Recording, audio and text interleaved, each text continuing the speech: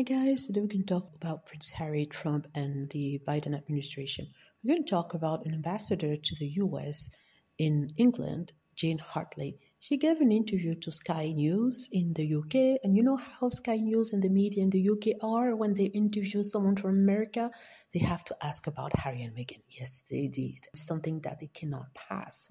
So they asked Jane Hartley what she thought about Prince Harry's mess of a issue regarding his immigration form, right? And the fact that Trump said that he will deport Harry if he had said that he had taken drugs or he had lied about it. So it's either or. And they asked her what she thought. She said that the Biden administration will never deport Prince Harry, which seems to have pissed off the trolls and the haters. How is it possible? Why does she say that they will never deport Prince Harry, right? Because it might be some kind of diplomatic nightmare if the son of the king was being deported back to England, if something like that happens. But it's not going to happen on the Biden administration. Now that the trolls and haters know that, they're going to pray that Trump comes to power, right? He has some good chances, to be honest. You know, there are still people out there who support him. What has transpired, they don't want to believe it. Anywho, that's not the point here. The point is, she said he's not going to be deported if Biden comes to power, the Biden administration.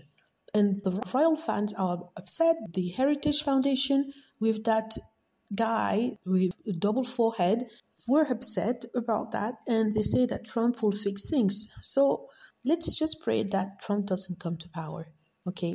Because we need to have our Meghan where she is right now and not back in that salty island and that toxic country. Well, I'm sorry, it's not the country itself, but some of the people in that country that are anti-Harry and Meghan. This include the press, this include the media, this include people like Lady Con Women, Dan Houghton, and Angela Levin. These people. Yeah, let me know what you think. Hope you like the video. Feel free to click on like if it's the case, subscribe for more videos, and click on the notification bell to be notified when I post a new video. Thank you.